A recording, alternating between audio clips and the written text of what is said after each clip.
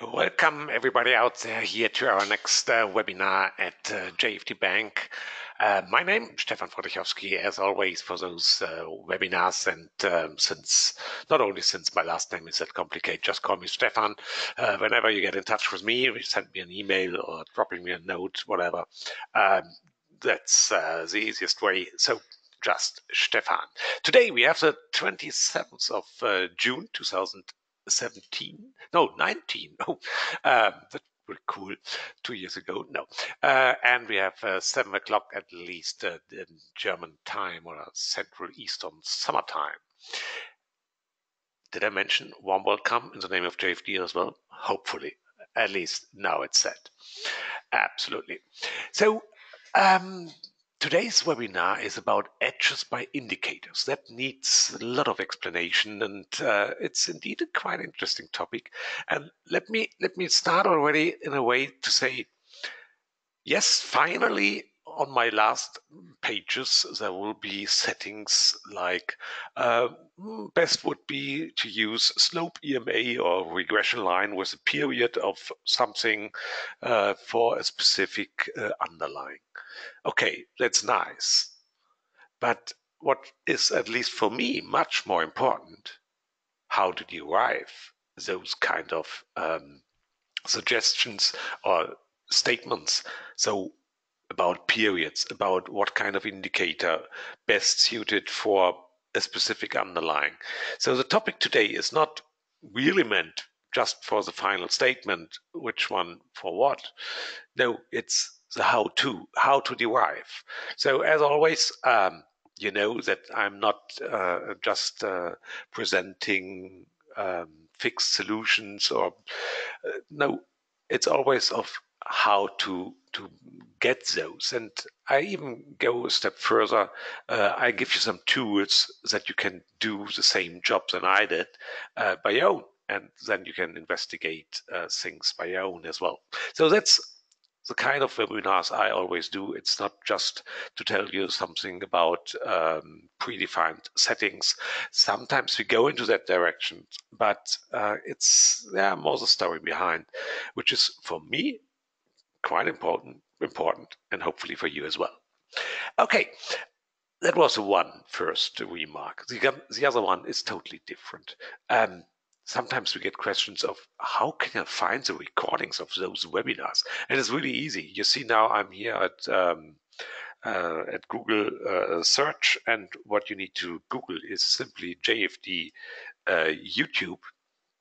And doing so, then you are more or less directly at the JFD YouTube channel, and that's exactly where you find all those webinars. And for example, you see here Wahrscheinlichkeitsvorteil durch Indikatoren 2 days ago. That's exactly the same webinar of today, but in German. And if you want to see really all and not grouped in anything, then it's just here, videos. That's the button to be pressed. And finally, and if you are in another language, then you would have here behind the red button abonnieren, so you can register, and then you will get notifications if any new recording is uploaded. Okay, that said, so that's a way of how to find all the recordings of previous webinars, and from tomorrow onwards, about 10 o'clock in the morning, then you will find the recordings of today's webinar as well. You might have already realized that in your GoToWebinar control panel, there's one button, and I cannot show it because my control panel is always hidden for anybody, because then you would see some names, and of course it's not possible. Anyhow, but in the GoToWebinar control panel, there's a button that you can download something, and in this case, the something are the slides of today. So there's a PDF document, and that you can download. Then you have the documents. Later, I will show a couple of Excel sheets, and if you have interest in those, I cannot go the same way here by with the PDF document, then you unfortunately have to send me an email, and then I give you a link to those Excel sheets. It's not possible to upload those. Only PDF is allowed for whatever reason. I have no idea. Anyhow, Okay, but now there's still something to be done, and all of who are more often here with those webinars, I have to show at least once that kind of risk disclaimer, telling you that of course we are talking about trading, talking about investment, talking about strategies, whatever. But finally, if you do things for your own, you are doing those things by your own and on your own responsibility, of course. But I think that's quite self-explaining. Anyhow, let me bring you a little bit more into the topic.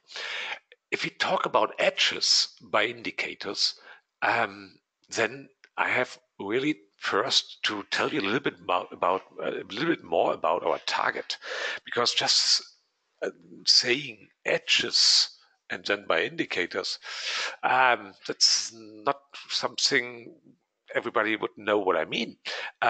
You might have an idea, but that has to be defined much more precisely, that we are really talking about the same issue. And therefore, let me give you a little bit of my target description. And of course, I will introduce the kind of indicators I'm dealing here today, 5 or 6 different kind of indicators, all so-called single parameter indicators. And then I will do something which I normally not do. I reduce everything what we are doing here to hit rate. And I will even don't talk about costs of trading, swap costs, commission spreads. And in this case, and it's one of the quite rare cases that this is okay. When we talk about real trading strategies, in a way, if something happens like that, then open a trade, stop loss 1% below, blah, blah, blah. Of course, if we try to investigate those kind of strategies, then definitely we have to include the costs. But today is a day of just edge. And for the edge itself, we can stick to hit rate as one measure for that edge. Of course, I will introduce some Excel sheets for your own investigations, and I have prepared, I think, in total 6 Excel sheets with different indicators, and I will explain a little bit how you would do it if you feed those sheets with new price data of different symbols. So it's quite easy, but then you can do your own investigations as well. Nevertheless, I have done a complete and quite comprehensive investigation of all indicators with all different periods, or not all periods, possible periods, but lots of them. And later we will talk about how far can we look into the future with those indicators and still having an edge. So I've done those things with my C++ computer programs to get really the complete picture. That unfortunately I cannot share, but anyhow I can share the results, and those results once again are in some Excel sheets, and you will see that we can draw quite a lot of common conclusions even over all investigated symbols and indicators. So we can really draw some common conclusions, which is quite cool that this is possible for that kind of topic. Okay, so my target today, so what I really would like to achieve here is, you see my first line, of course, earning money. Yeah, okay, that's normal. If you talk about trading, then finally the target's goal is earning money. Okay, I think now everybody is smiling and hopefully a little bit, and everybody knows that this is not that easy as it always sounds to be, or people are telling, oh, that's easy to earn money at Forex or any other markets. No, it's a real hard job that I assume you know. But nevertheless, that's the final goal. Yeah. But that's not a methodology or anything we can just achieve with one single tip. No, definitely not. We have first to differentiate between the two styles of trading. One is a discretionary trading, which finally means there's a chart, you are analyzing the chart, you have additional informations about region, politics, companies, whatever, and then finally you decide, I go long, euro, US dollar, zero point zero 0.03 lot, stop loss here, take profit there. That is what is called discretionary trading. Or on the other side, the complete opposite side, is those things we are normally talking here about trading strategies, algorithmic strategies. So they are really stubborn. So they do what they should do, and we stick to those rules and nothing else. Okay, that we know. But anyhow, doing discretionary trading or statistical or algorithmic trading, both have one thing in common. If you do a trade needs an edge, so a real probability advantage. And let me turn that sentence the other way around. And without knowing that there is an edge, no trade. And having maybe that as in big letters beside your screen sometimes may help you. I know those situations. We are sitting in front of the screen looking to some charts and seeing, oh yeah, that looks good. Now it's time to go short on that underlying, and then we open the trade. But honestly, do we know any edge for that trade? It's more a feeling telling us whatever. And there might be people who are excellent in that thing. And honestly, I do not know a single one, but there might be some people around. But it's really important to always keep in mind, without an edge, no trade. It's a simple story. And therefore, today we just focus on edges, nothing else. It's not the complete trading strategy. It's getting that edge, knowing that edge, and how to derive that edge. And of course, as the title of today's webinar is, indicators can provide an edge, and they indeed can do. So that's a good thing. That's the answer beforehand. And of course, we talk about which indicators and how to measure that edge, because we need a measurement. Otherwise, I'm lost here. Finally, it's all about how to implement such an indicator and which one, with what kind of settings, and what is the amount or how big is that edge. So there's a real measurement behind. Okay, the kind of indicators we will use and investigate are here 5 in total, and I think later I added one additional, but let's see. But let me explain about those indicators. A few of them are regular indicators out of MT4, or at least modifications of those. But finally, the good thing is you will find them somewhere in the internet.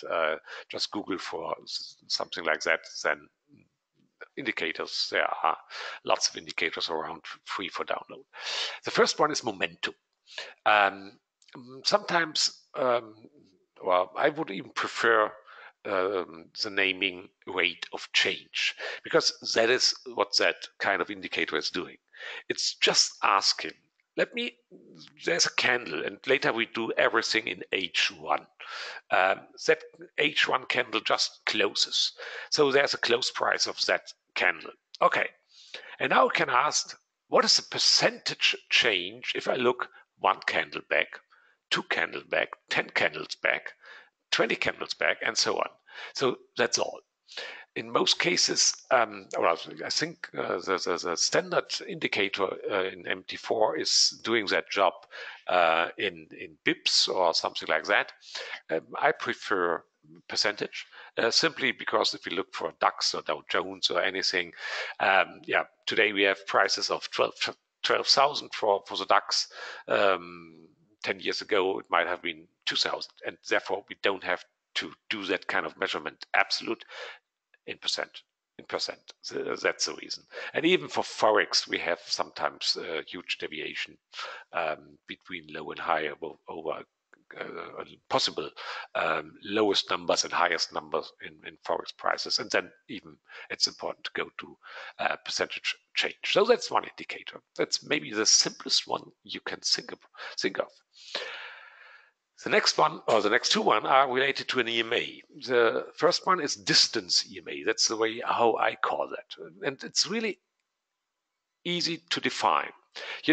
We have an EMA. Okay, once again, we have a close of an H1 candle. Then there's, of course, a price or a value for the EMA for a given period. And now we simply measure the distance between the close price of the candle to that EMA in percent. That's all. So, of course, the EMA has a period, and I call every time I call for any indicator, I call it just a period. I know that naming is more valid for EMAs, but we use the same name for momentum and all the other ones as well.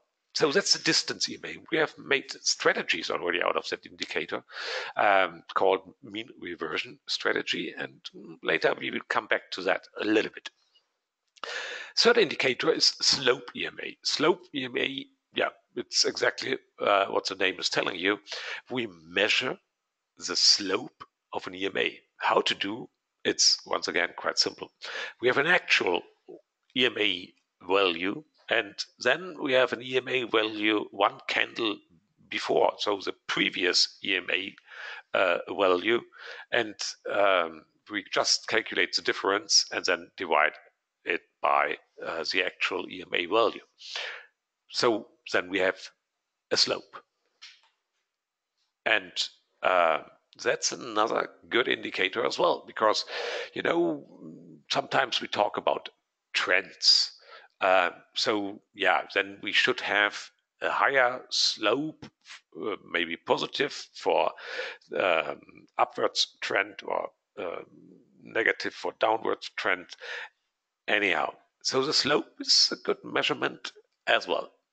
In principle, we could use the EMA itself as well, but the downside is then we have only two states, above the EMA or below, and there's no measurement as well. Therefore, I don't use that one. We have the distance EMA, of course, and that is the more precise one and better one.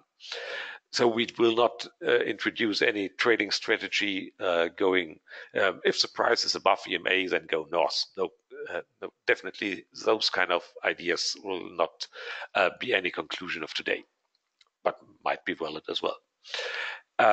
Fourth indicator is just a regression line. Regression line means, like in Excel, you have a couple of points, data points, and then you draw a regression line. Even that you can do in MT4 as well. And then we take the slope of that regression line as an indicator.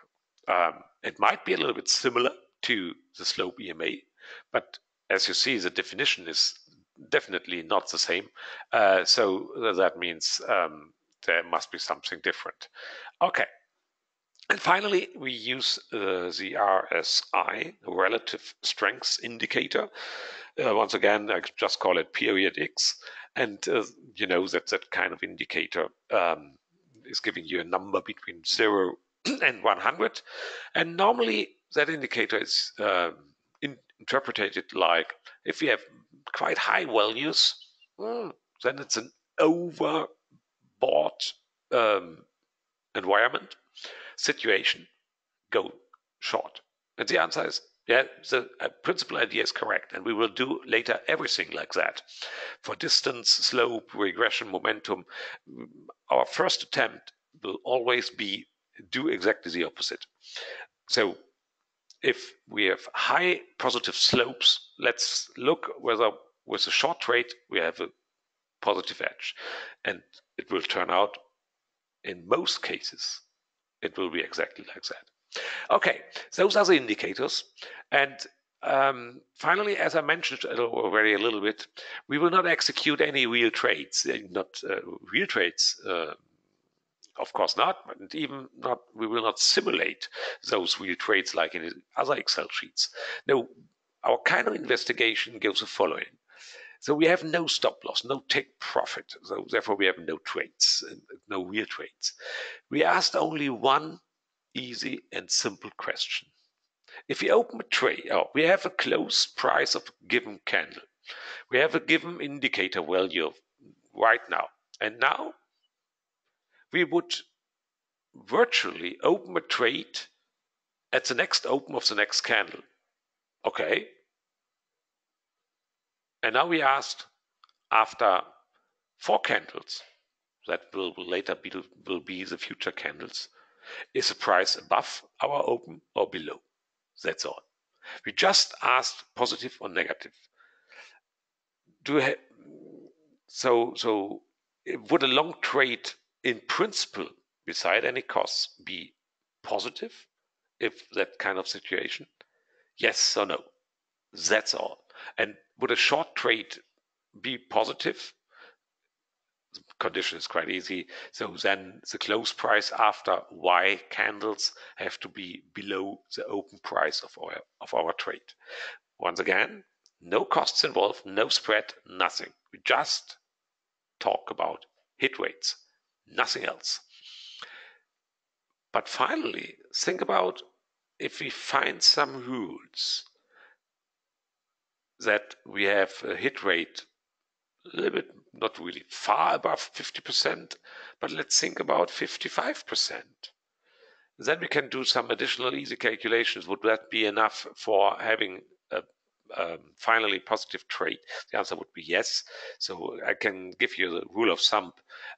You need about 52% hit rate for a trade with risk reward ratio of 1:1, that you are at, let's say, break even, including costs. Then you need 52%. Without costs, of course, then 50.01% would be already enough to be above break even. But including costs, it's as a rule of thumb, it's about 52%. Then you can have positive trades for risk reward ratios of exactly 1:1. So once again, we just consider edges, nothing more. Okay, let's do it practically. And now I go to Excel sheets, and let me start with the maybe a little bit more complicated even. And unfortunately, sometimes it will take some time. And at least for this Excel sheet here, I will not change any number because it's 28 megabytes. And just let me explain how that Excel sheet is working and what are the places to change anything so that you can do everything by your own as well. So let me start with, which is quite easy. First of all, what you can see is that there are price data. And of course, those price data like date and time, and I've added those two up just to have the potential graph having a real time. And then we have the 4 values: open, high, low, close of any candle. And in this case, it's H1 base, and the underlying is Australian dollar, Canadian dollar. Good. Then definitely you know how to change, download somewhere else price data, and then you can exchange those. Good.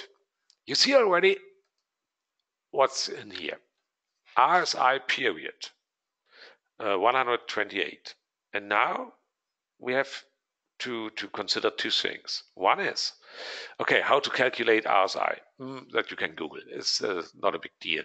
We need up candles and down candles, and then building a kind of proportion of those that you will find anywhere in the internet. But technically, in an Excel sheet, we have another problem. And let me go into that a little bit more in detail. Of course, we have needed a period, and I go down here already to where we start calculation. And if you have an RSI period 128, normally what we do is we build an average over the last 128 values. Okay, I could do that, but how to change the period? manually, then I have to really change the average starting and end index. That's not cool. I want to change just the number, and then everything else should be done. And exactly that is that Excel sheet is doing that kind of job. How to do that? You see already a little bit if you look into that cell and what is in there. There's an average, starting, end. That's easy, as always. But the start and the end index is indirect. That's a trick. I always, if you ask me to write down that formula just out of my head, it would be a disaster. But I have always to Google that. But once I have it, then we can do it. And now you see what I have done. I have two columns here, and I call just assistance columns, so to say. So the one here is at 525, and just counting by one. And the other one is exactly the 128 below, plus one. And so that are the boundaries for our calculation. And that is exactly what we get here if we do it with that command indirect. Okay, I know it's a little bit technically, but that's a trick. And it's a really cool trick to have, once again, in indicators like RSI or even SMAs or anything which is not like an EMA, to do that job by changing one cell. So that's the way we do it. Okay, you got it. But now it's time to go for the edge. So we have calculated our RSI value, which is in this case starting here with 47.47. And the reason why the space above is empty, yeah, we look into the history, and if you would change that indicator even now for 1000, it would not fit. Therefore, I start here below at 525 anyhow. So that's the value of our indicator. And now we simply do the following. We ask ourselves, is the actual indicator above a certain threshold? That's the other yellow cell here. Above a certain threshold? If so, we would think about a short trade, sorry for that. And if the indicator would be below the other cell here, which is just the first one, so 100 minus the first one, so symmetrical boundaries for this RSI consideration for trades. If we would be below that threshold, of course, then we would virtually open a long trade. Okay, let me go to a place where that condition is fulfilled. Here, first time. Let me go here. And we see that is a condition. We are below the second threshold, therefore we think about a long trade, therefore long. And now let me check what I've done here. You see prediction 1, that's the name of that column. So, and what I simply do here is I go into the next line, into the next row, and then, subtract that value minus that one here, times the sign, because it's a long trade, and then finally I get a sign. So in this case, the prediction going long with one candle trade duration, so to say, would be minus, meaning wrong.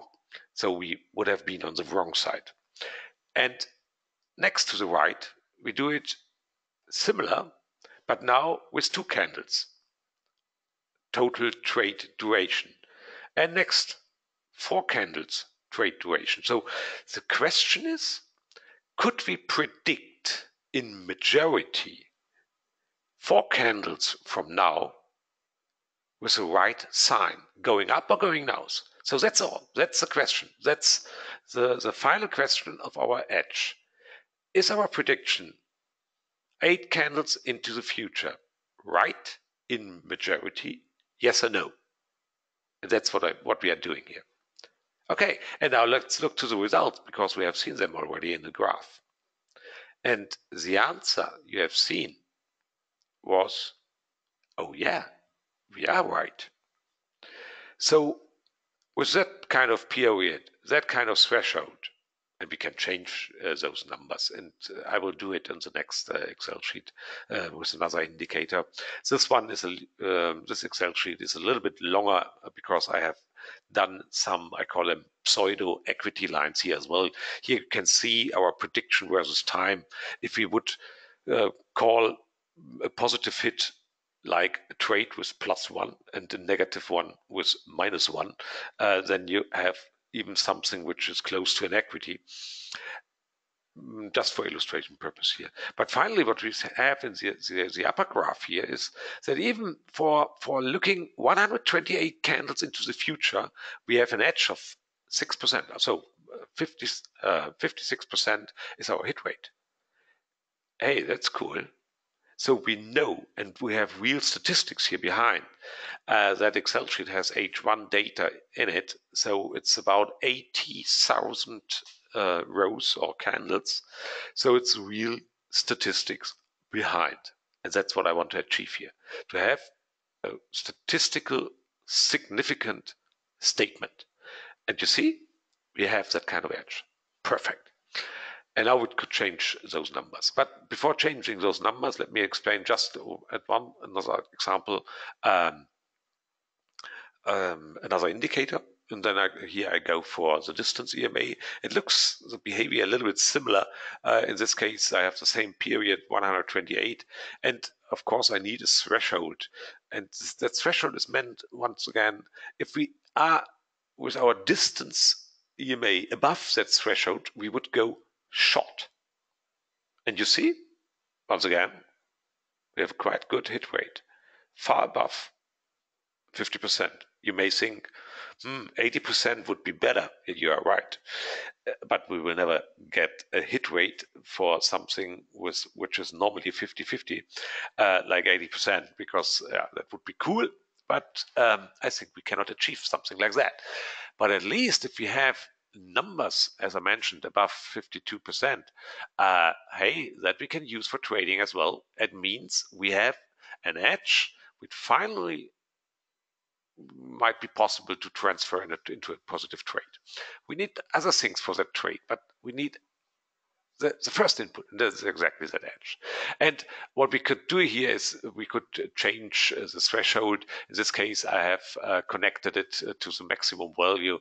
And if you see, if I go down a little bit, so with another threshold, with a lower number, then the total number of pseudo trades is increased. Formerly, it has been about 10,000 because that was always my target value, looking for 10,000 pseudo trades within 80,000 data points.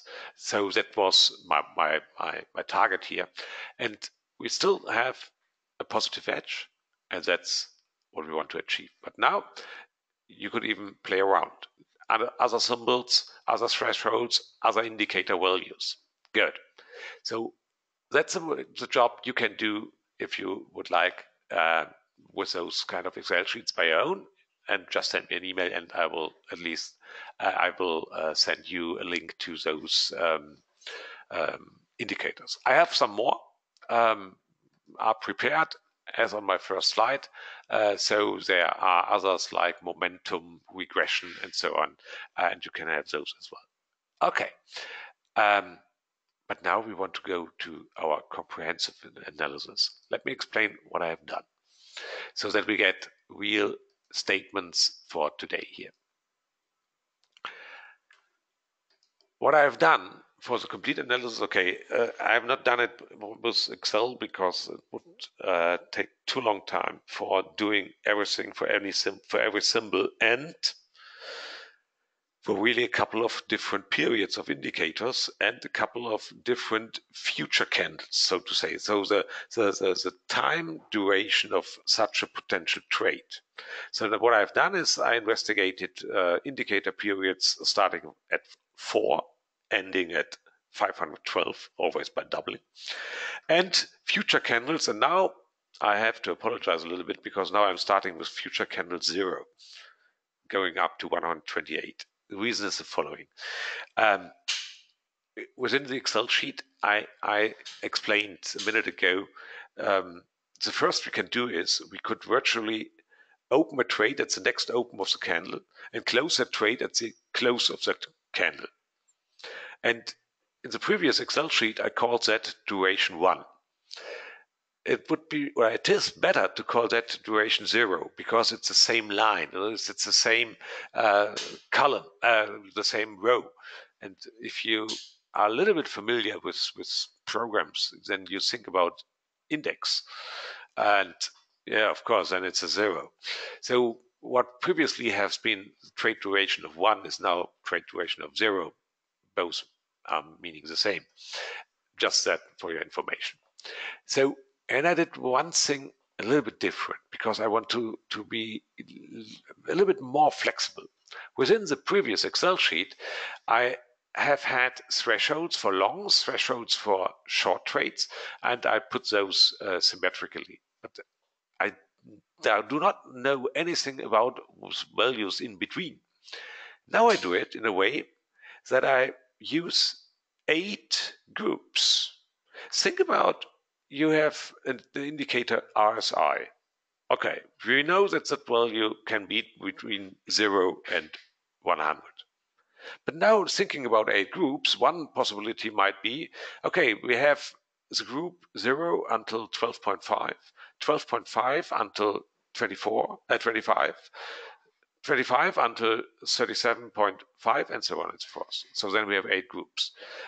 Then those 8 groups would be equidistant in indicator value. I did it a little bit different. I have asked myself, hey, I want to have 8 groups, and the border values, they should be in a way that every group contains the same amount of trades. So they are equally distributed. Nevertheless, I call them later group 0 up to group 7. And the group 0 would be always at the lower end, and 7 would be the one at the upper end. So the extreme values. And we will see that those kind of groups are the most important one for our edge, because there we have, in most cases, the best edge in the group 0 and the group 7, which means if indicators go to an extreme value, and extreme means 12.5% of all trades, then we have an edge, and we can use that edge for our trading. That's cool.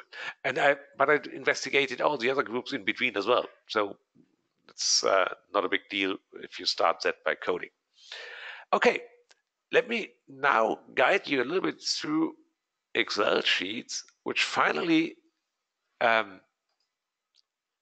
describe the overall output of that investigation.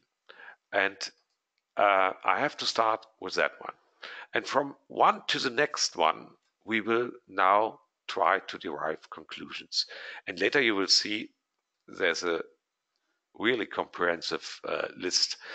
Let me explain this one, because later you might even look into that Excel sheet at a specific line because you get curious and interested in those values. Let me start with the first 8 lines of that Excel sheet.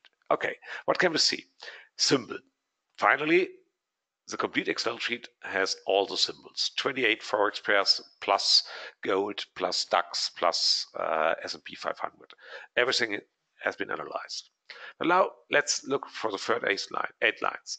It's Australian dollar, Canadian dollar. The indicator used is curvature. Okay, that was the one I added additionally. Curvature means second derivative. So I calculated the slope and then the slope of the slope, which finally means if the slope of an EMA is even increasing from one candle to the other, ooh, that looks like an explosion. That's good. We have all the other indicators as well. Anyhow, third 8 lines. So we have the 8 groups, the limits of those groups, and then we have the hit rate within that group for short trade. just considering short, nothing else. Therefore, column E is a -1, short rates. Let me plot those 8 values. How to interpret those 8 values? It's really easy. It means, unfortunately, Excel is doing the number 1 once again here, where I mean 0, in the lower group. So that means the indicator has the lowest values. A short trade would be not a good idea. The hit rate would be 46%.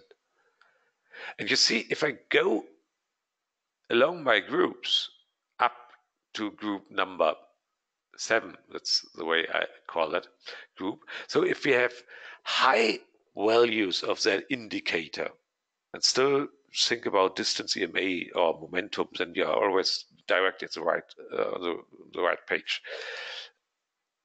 If you have quite high values, so that normally would mean, oh, slope is increasing, great, let's go long. Wrong. We should go short. So if we are exactly there, then we have with short trades a hit rate of 43%. Cool. So, but that's only one conclusion for one period and nothing else. So the period here in this case is 4. But I have done this for, you see how many lines are within the Excel sheet. 200,000, 214,000 lines, which means different indicator values, different kind of indicators, and always calculating the hit rate for a specific group. Hey, that's good. We have all the numbers in one table. And now what I have done is I first asked, hey, please tell me the best group per given indicator and period and future candles, because we can do the same analysis, the one we have done here with 1 future candle, 2 future candles, and so on. Okay, cool. Give me the best values. I have done that job already. Then the Excel sheet is already much smaller, only 26,000 rows.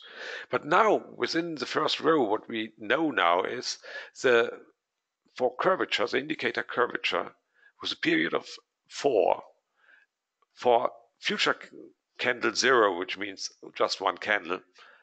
The best group is a 7, so the highest one to the extreme, and then exactly what we have seen in my previous chart. And now we could do the same for looking 1 candle into the future, 2 candles into the future, up to 128 candles into the future. Okay, we see sometimes numbers of which group is best change. We see numbers like 6, or even here we have the group number 2.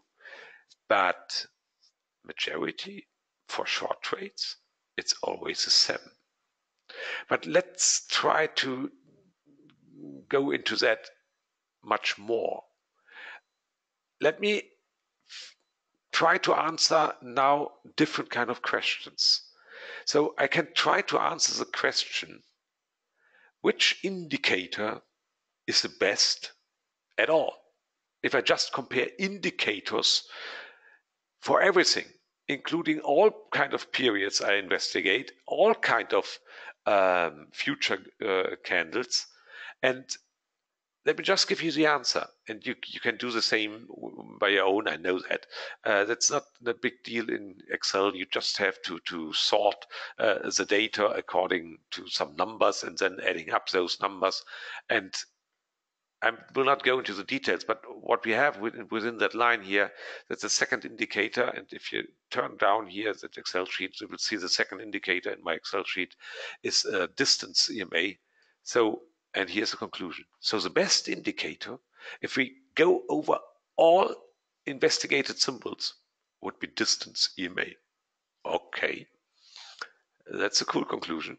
And the other cool conclusion is the other indicators are behaving more or less the same. So the difference between the different indicators is really small. That shows you a little other story. Um, you know there might be webinars around. People are going to specific indicators and think, this one is the best at all. Yeah, I now call distance EMA the best, yes, but I know that the difference to all the others one are extremely small. Statistically, but now think about our statistical base here. We have 31 different symbols with more than 80,000 candles, and we have investigated lots of indicators, lots of periods, and a lot of future candles, and we can draw one conclusion. Wow. Let me draw another conclusion. I can ask for what is the best period looking into the future. So, how many future candles? Sorry, I stopped the sentence once again. What is the best indicator period using for everything here? If I go over all my different symbols, here's the answer. It's the longest one, 512. So let's call it 500. So using an indicator with a long period, not too long because then it's getting meaningless, that's exactly where we should look for edges. That we have an edge is already proven here within that Excel sheet. Okay, so that's the best indicator, going for not too small periods. And once again, that conclusion is based on nearly 1 million of candles. So that is statistical significant. And now I can ask the question, what is how far I can look into the future best? And once again, here's the differences are not that huge. So the best one at all would be just looking for the next candle. So just one candle. But all the others are not that bad as well. We have still good statistical edges. The differences, look to the scale here, are really quite small. Oh, unfortunately, that is in German, genau die nächste. So that means just the next candle. I can ask another question, and it's always only sorting those data and then grouping them. I can ask, which is the best symbol, which is most predictable, so to say, in terms of indicators. Okay, let me go directly to the summary. So the one we can predict the best is Australian dollar, Canadian dollar, and worse, euro, Japanese yen. Okay, let me look a little bit more at the beginning of that list. So Australian dollar, Canadian dollar might not be on your trading list if you normally look for trades. This SPX USD, that is the S&P 500, well, that might be on your list. Euro, Swiss franc is the third one. Australian dollar, New Zealand dollar, the next one. Quite interesting. So that's a hit list along what symbol could be predicted best. And before I go to the final page, let me try to explain you a little bit about that kind of picture here.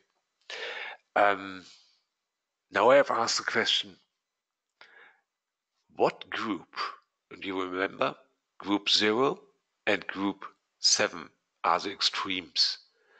And I indicated already that always the lowest group should be traded long and the highest group short. Think about RSIs. That's now illustrated why is that strange line here. I have sorted all the numbers according to the group. That's what you can see here. And now I looked what is good, long or short. And that is the moving average within that line.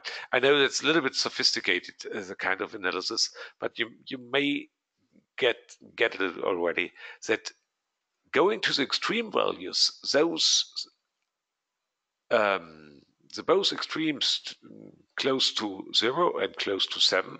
So always when we are at extreme values of our indicators, that's where we have the best edge.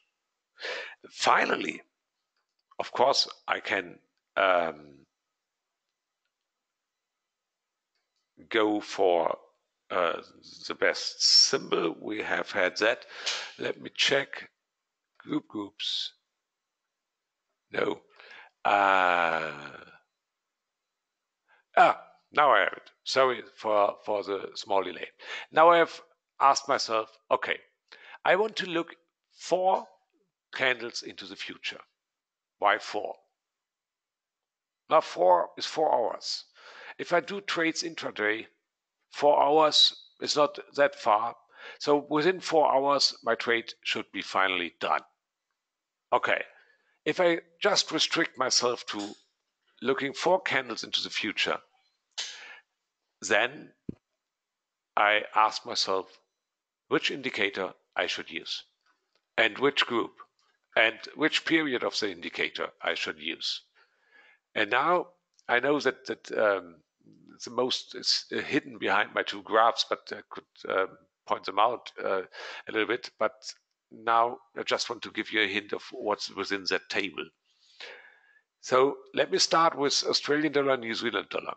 So if I want to trade that on a time horizon of 4 hours, then the best indicator I should use is distance EMA with a period of 8. And if I want to go for short trades, of course, it should be in group 7. And the limits for that group are even listed here as well. The good thing is you don't need them really mathematically. I have them here. That's good to know. But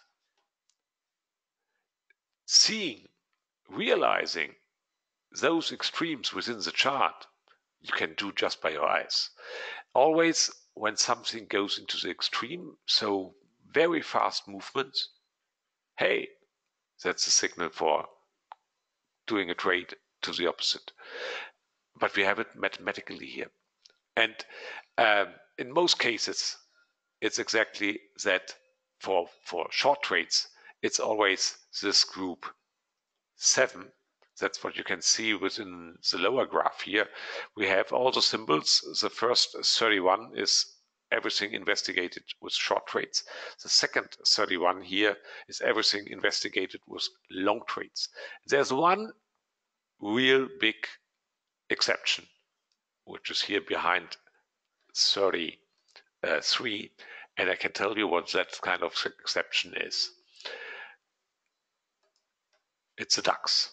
There's one DAX exception, and the best indicator to trade the DAX would be the momentum, yeah, period 8, yeah, but once again, even for long trades, group 7, which means, so if the DAX is really already starting going north, then you can jump on that train. But that's the only where you can do that.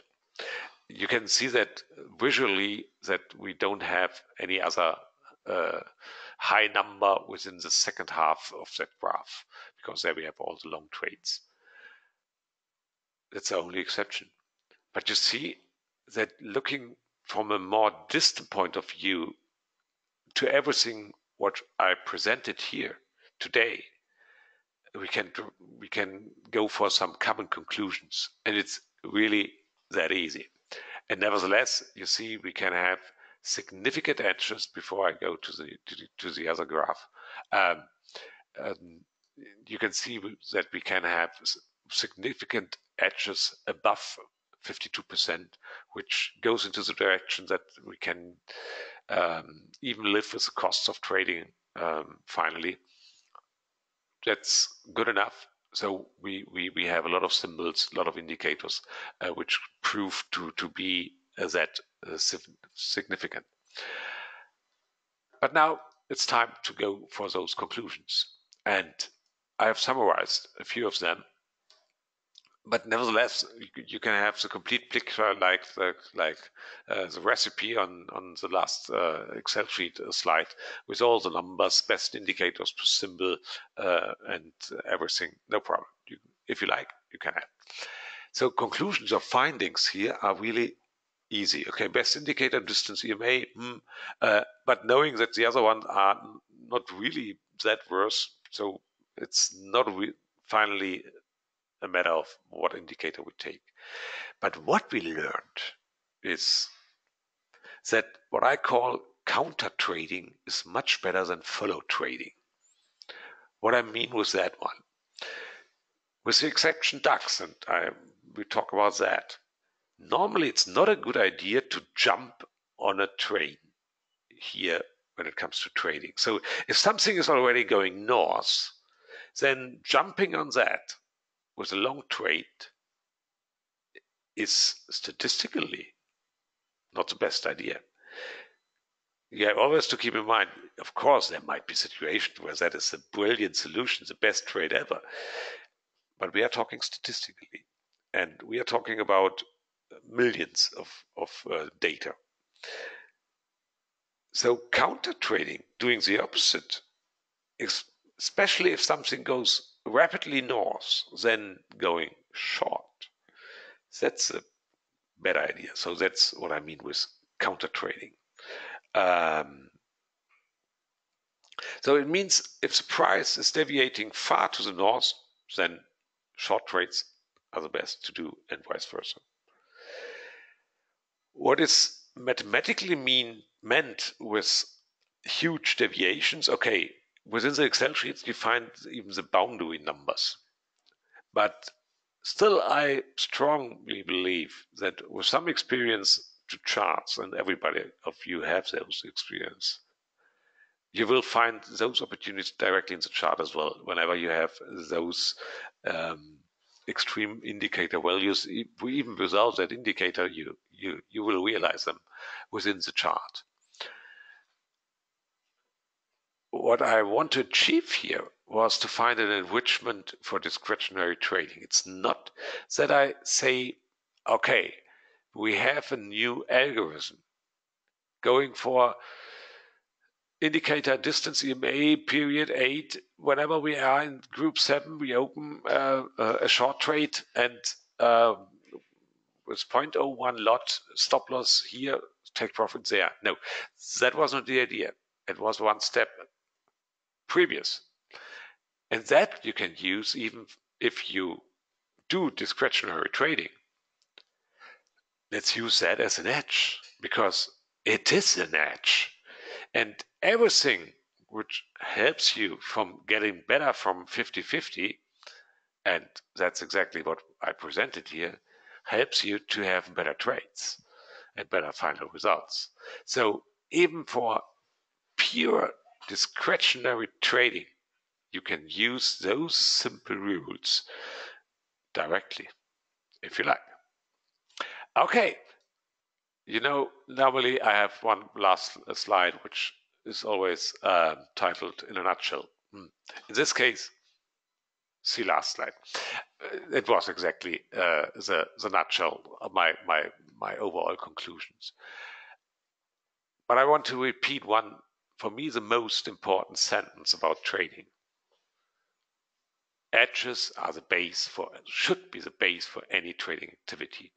Just listening to somebody, whenever the price hits the EMA 40, then you should do that. There's one question you should ask. Why? Do you have a proof? Can you prove it statistically? Or is it just gut feeling and nothing else? Normally the people will answer, oh yeah, that's my experience. Okay. I would accept that sentence if that guy is showing me his track record of his account for the last 10 years, and that track record is positive. Still, I have to believe that he has used exactly those kind of experience within that track record. Okay. But otherwise, why should I believe anything, just anybody just telling something? So we need a statistical proven edge. And without having an edge, however we get it, that should be the base for any trading activity. Still, and I always put that sentence additionally next line.